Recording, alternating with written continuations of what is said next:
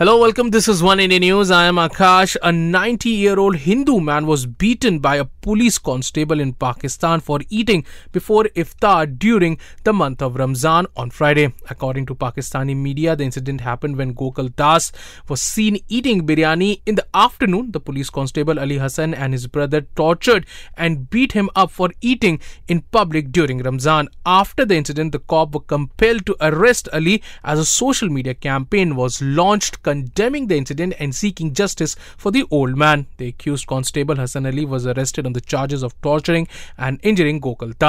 Well, that's all for now, but for more news and updates, log on to our YouTube channel www.youtube.com/oneindianews.